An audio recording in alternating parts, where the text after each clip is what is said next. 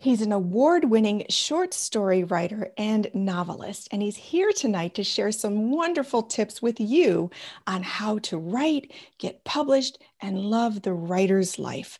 I'm so honored to introduce to you John McNamara here on Writer Talks. I'm Elizabeth Ann Atkins, and I interview the winners of our short story contest here at Two Sisters Writing and Publishing.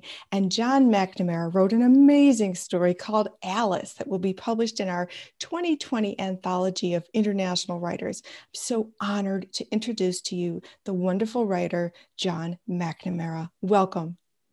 Thank you, Elizabeth. Getting Alice chosen by Two Sisters was an honor, and I'm so happy to be here.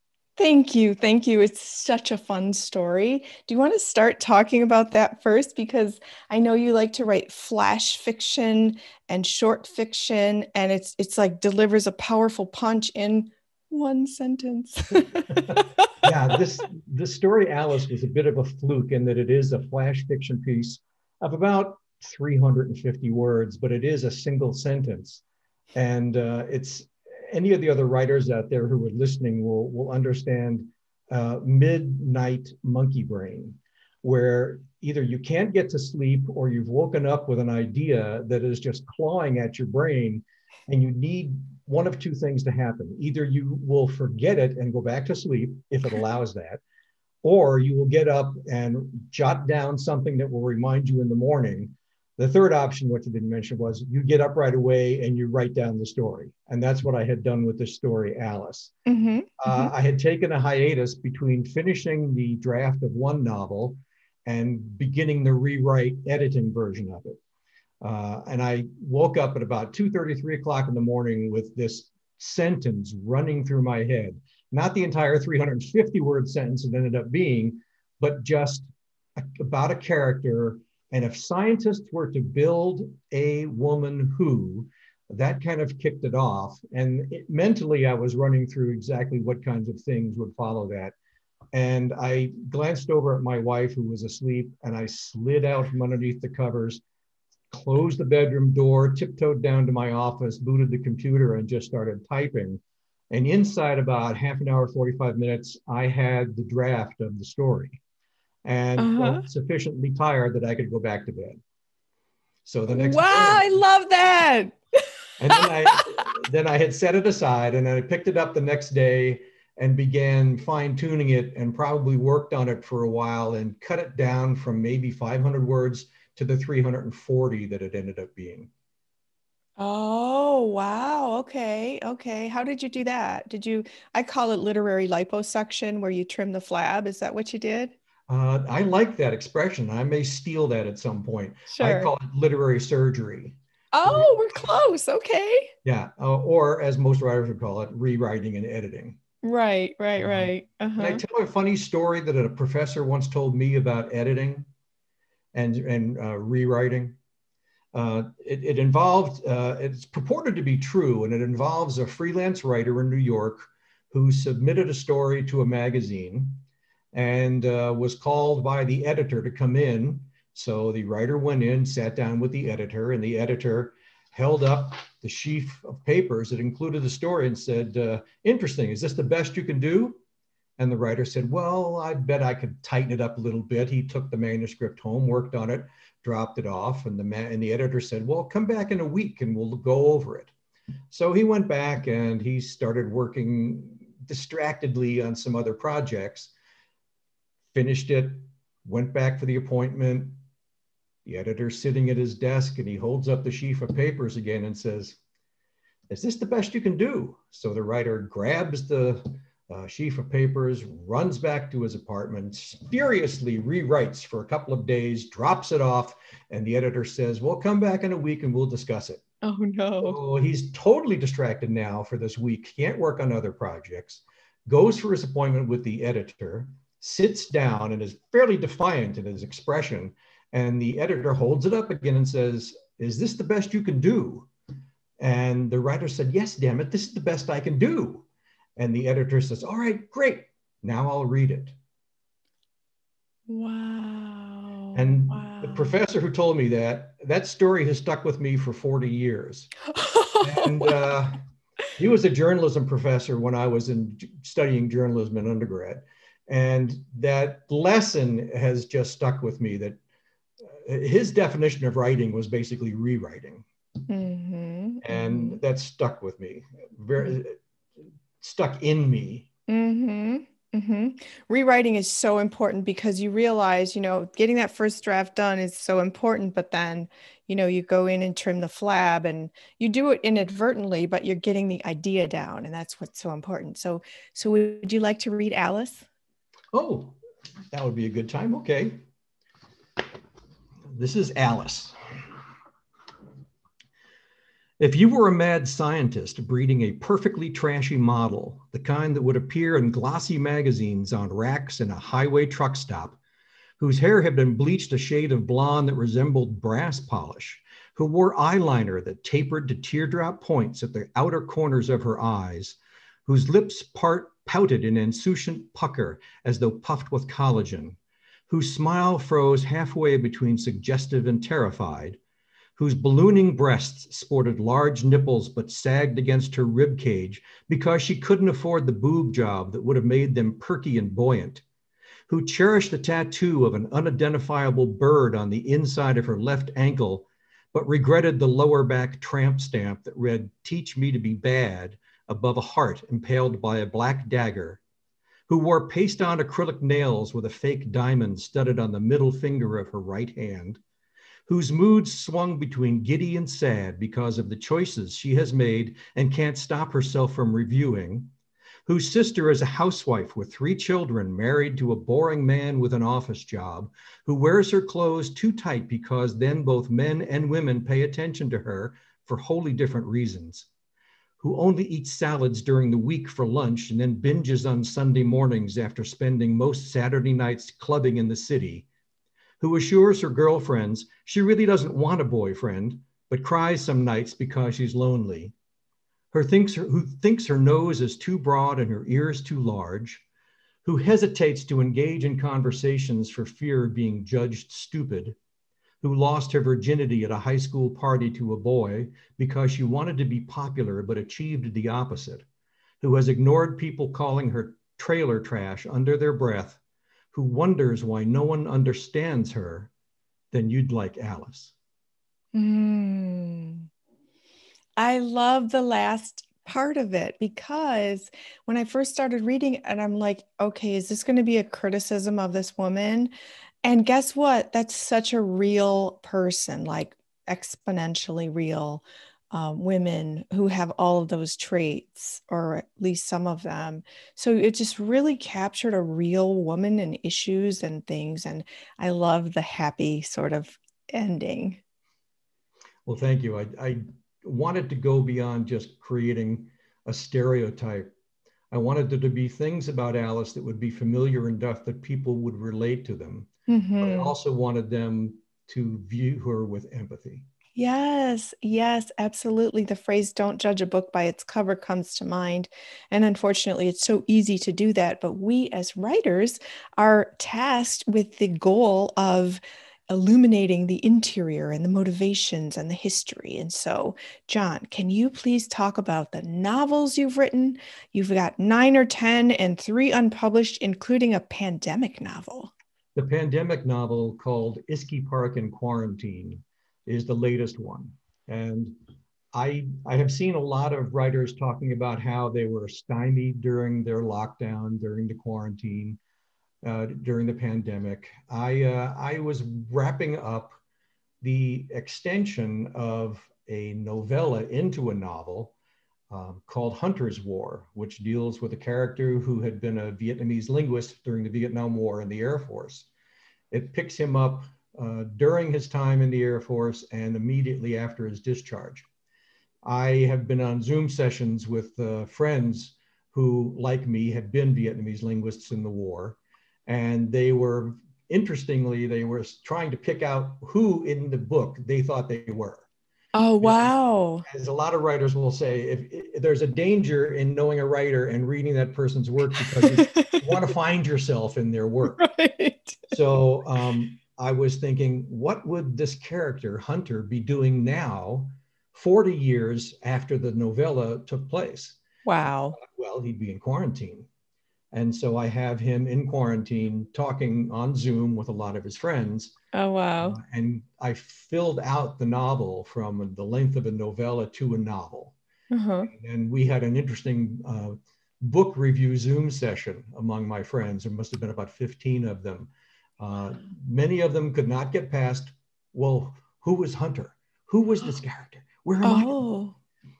But it was an interesting exercise in taking people who were familiar with the environment I used for the character and inserting themselves into a fictional account of what might have happened to someone. But after I Mm. finished that, getting back to my point about writers in quarantine, I felt Mm-hmm. stymied. I felt listless. I didn't feel motivated. I couldn't read until it came to me that writing about the pandemic might be the perfect thing to do during the quarantine. Mm-hmm. And I started a novel about a neighborhood that surrounds on a U-shaped street, a small green space, a parkway. There are 9 houses, 9 families, and I decided to create those characters and have them interact during quarantine. And once I came upon the notion for the book, I would sit down every morning and I had a goal of writing either 1,000 words or working for 4 hours, whichever came first. I never had a day where the 4 hours came first. I was motivated, inspired, whatever description you want to use for that verb. And I wrote the book all the way through, starting in March of 2020 as the time frame of the book, through the election of Biden. Oh, That's wow. I structured it so that each month would be a chapter, and within each month there would be 5 subsections, each dealing with a different character's point of view. And right now it's sitting with my first reader, who probably is watching, my wife. I trust her judgment on my writing probably more than anybody else's at this point. Well, that's a blessing to have your partner be your reader. That's phenomenal. So, wow. So it's so fascinating because you have had a career as a dean of a law school and you had the same discipline to your writing structure and rhythm and schedule. Can you talk about that? Because many people who have a day job and want to write full time or part time, will be inspired by how you did it. I worked at a law school, an independent law school in Chicago for almost 25 years. The writing bug has been with me since high school and undergrad. And I used VA benefits to get my undergraduate degree and still had a lot of eligibility left afterwards. So I exhausted that eligibility by taking creative writing and literature classes. And after I Oh, did that, I continued to write off and on, mostly short stories, because the notion of completing a novel length work just absolutely frightened me until I decided to do it. And that's what you're alluding to when I was working at the law school. I tried coming home after a 9, 10 hour day and writing, and it was just too exhausting. Writing was a large part of what I did at the law school as an assistant dean on communications. So I decided I needed to write before I went to work and started setting the alarm clock for 5 o'clock and writing from 5 to 7 and then getting ready to go to work. And I managed to complete a novel draft. And that's the one book I've written that I do not have for sale on Amazon, because I've gone back and looked at it and I'm really not pleased with what I wrote. oh, really? So, I mean, with each successive novel, I always think I've done a little better than the first one. And that was the Mhm. first. Mhm. At some point, when I'm exhausted for ideas on what the next book will be, I may go back and give that a major rewrite. Mhm. Mhm. Wow, fascinating. But you got up really early to write before work. And I did that when I worked at the Detroit News and I was writing my first novel. And I had a full-time job as a newspaper reporter, which again is very taxing on time and energy. And that was the only way I got my novel done. And then I later wrote a screenplay and I did the same thing at a different job. Those morning hours are golden. So, do you have any other writing tips for writers out there? Like, for example, how do you organize your thoughts, your research content? How do you write on paper? You've said you typed on the computer to write Alice. What's your structure? How do you do that? I work in Microsoft Word. I have a very wide monitor, and I keep a running file that I call general notes or random notes when I'm working on a long piece. Mm-hmm. And the bullet points of things that occur to me, because as every writer knows, very rarely do you feel the inspiration attacks you when you're sitting at the keyboard. It's when you're, preparing dinner that all of a sudden, oh, wait a minute. I wish I had that. I wish I had put that in. Well, I keep my cell phone has a wonderful app that's called Notes. And I just dictate into it notes that are random at any time. Uh-huh. And then each morning I email myself those notes and I copy them into this random notes Oh, Word file. And I keep on one side of the monitor, I keep the work that I'm working on, the file that has the current work, and on the other side is the random notes. So I can go back and forth between either side of the monitor and find out what I want to do. And as far as, wow. and I find that that works for me. I know that Mm-hmm. there are some writers who create an absolute spreadsheet of characters and things that go on.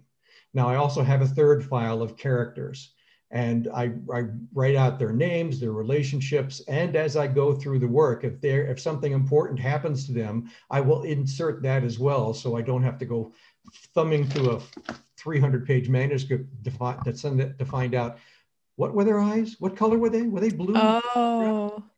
So to remain consistent, because Mm. I am a consistency uh, gnome. I just can't stand the inconsistencies. Uh-huh. The first I thing I love it. find when I'm rewriting and editing one of my own manuscripts is, wait a minute, John, that's not what you said in chapter one. Oh. So those inconsistencies are my little bugaboos and my pet peeves. But yeah, Yeah. for me, it's a long monitor. And I used to have two monitors, two smaller ones, and one file in each one. But I find that they have to be side by side so I can go back and forth. Wow, that's a great tip. I love that so much because ideas come all day and night, as you said. So you were very fortunate to get a writer in residence position in the beautiful town of Saugatuck, Michigan, on Lake Michigan. Can you talk about how you got that and what happened while you were there? The School of the Art Institute of Chicago offers a summer residency program at Oxbow in Saugatuck, Michigan. And I applied for an artist in residency, and was awarded a week-long residency, must have been in either 90 or 91. And that's when I was writing that first novel that I'm going to probably attack sometime later. But they set you up as an artist in residence in a little cabin that has a desk, a ceiling fan, a bed. It's very rustic there. Little known fact, Kermit the Frog was invented at the Oxbow location in Saugatuck. And so I took my laptop and sat there and began writing the first morning. And Wow. that day, I put in 16 hours of writing. It's the most I've ever What? In one done day? in one day. And that Wow. probably is why I don't like that book right now. I don't think anyone could ever write 16 straight hours and count on getting fantastic quality. But it was a Oh, fantastic okay. experience. It's a beautiful, idyllic, rustic spot. The School of the Art Institute of Chicago is world renowned, and they have excellent programs. They had bells that they would ring 3 times a day to summon everyone for meals. And the first 2 days I was there, the only time people saw me was when I would come down for food, sit in the corner, eat very fast, and go back and work on my manuscript. Hmm. Wow, that's fun. How many people were there? Oh, they have more than 100 people are uh, in attendance at the various classes that they have. They have a wonderful array of classes in the visual arts, painting and ceramics and pottery and metalwork and Mm. sculpture. Mm. And then they vary what offerings there are each summer. And it was fantastic. I stayed up one night till 5 in the morning watching a class firing some raku pots. It Oh, was beautiful. wow. Fascinating. So you got to be with other artists, and I bet that gave you a whole new general knowledge base about different types of art. That's It's fascinating. always inspiring to me to be around other creative people. Hmm. I think that's why it's almost essential if you're going to call yourself a writer, you have to be an extensive reader as well. Hmm. Hmm. Excellent. So, John, what's the most challenging thing about writing for you? I used to say it was the discipline, but I've gotten to an age and a stage in my life where getting up, walking into my office and sitting down, booting the computer and just getting to it is not difficult anymore. Um, Mm-hmm. as I said before, I had a fear for a long time of being capable of writing a novel length manuscript. Well, now 10 books later, I think I've overcome that fear to a great degree. I guess the remaining the same is probably a fear that I have now, or saying the same thing over. Um, Oh. I wrote a book called Failing Billy, which Hmm. was a couple of years ago, and Hmm. it probably best fits into the genre of speculative fiction because I had the main character as a child at about the age of 5 realized that he could borrow other people's vision. He was in an apartment in his house in New York with his mother, and his younger sister, who was taking a nap in her crib, began to cry. And he gazed at the wall behind which her room rested. And all of a sudden, he could see the interior of her room from her crib. That was his point of view. And he saw her starting to climb over the railing, and he alerted his mother and said, Mickey's going to climb out of her crib. You better go save her. So his mother ran in the room and stopped his sister from being injured. And that's when he discovered he had this ability. And as he Wow. ages, he has a lot of problems dealing with the ability, how he uses it. His sister becomes very jealous because she doesn't have the ability. And the tension between the two of them propels a lot of the narrative. Wow, that's fascinating. Oh my gosh. Thank you. Woo! Love that. Is that your favorite novel? The favorite one is the one that I just put to bed. Okay, okay. So, um, Failing Billy was a good one. I enjoyed that. The one prior to the quarantine one is about a man who decides to fake his death at 9/11 and begin a new life. It's called Whoa. Renner's Reboot. It's one of the ones that I haven't published yet. And it's about a consultant who is supposed to have a meeting in one of the towers on the morning of 9/11. But because he had a major fight with his wife before he went to New York from his home in Houston, he went on a bender the night before and was late getting to his appointment. And instead of being in the tower when it was struck, he was about a block and a half away. And Wow. he watches the towers go down. He crosses the Brooklyn Bridge and sits over on the side watching the absolute carnage and decides that he's not going to answer the phone when his wife calls and that he is instead going to choose this as a do-over of his life. And so it tracks him for 15 years of being dead to his family as far as they know. Oh my gosh. Whoa. That is fascinating. All right. Well, I look forward to reading that one. I think that's the next one I'm going to get published. Oh, good. Do you publish yourself? Do you have a publisher, an agent? How do you publish? I have neither a publisher nor an agent. I self-publish on Amazon through the Kindle platform. Oh, And excellent. I Excellent. mean, not that I wouldn't love to have an agent and go through traditional publishing, Hmm. but at my age, I'm not going to sit around waiting to see if I can get that done. I want to be sure that my writing gets out there, even if it's just to a limited audience. Hmm. So I published the first one through Amazon. Hmm. I have a novel called Finbar Lovely at the Crossroads that I'm shopping around to agents. Hmm. And it's basically the main character is in the throes of dying. He is, oddly enough, his ex-wife asks him to move into his old house so that he can have his hospice there. And as he goes through days muddled by injections of heroin, basically morphine, he starts remembering crossroads in his life and wonders what would have happened had I chosen the other path. So he plays these Ooh. mental games and emotional games of, okay, what if I had, instead of going into the service during Vietnam, fled to Canada? Mm. And what if that one time I thought I met the perfect woman, my wife, who I ended up hurting and divorcing, I had just walked away that day? So he has a raft of decisions that he wants to re-examine. And it's a mental Fascinating. exercise of a dying man. Oh my gosh. Another one of my Whoa. joyful works. Wow. But as writers, we contemplate those questions and present the answers that we get to the world. So that's pretty powerful. Would you offer any advice to those who might want to publish on Amazon?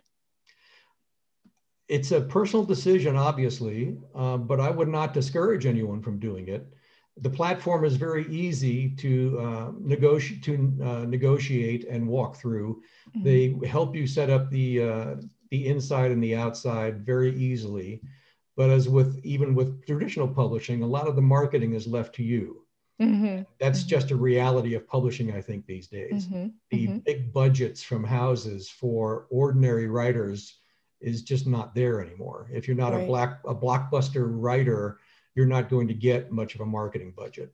Right. And so social media is very important, I think, if you're going to self-publish. But I Mhm. would say yes, if you want to pursue the traditional publishing route, I say go for it. But if you want to get your work out there immediately, then self-publish through Amazon. A Mhm. lot of people are doing it, and some have been very successful.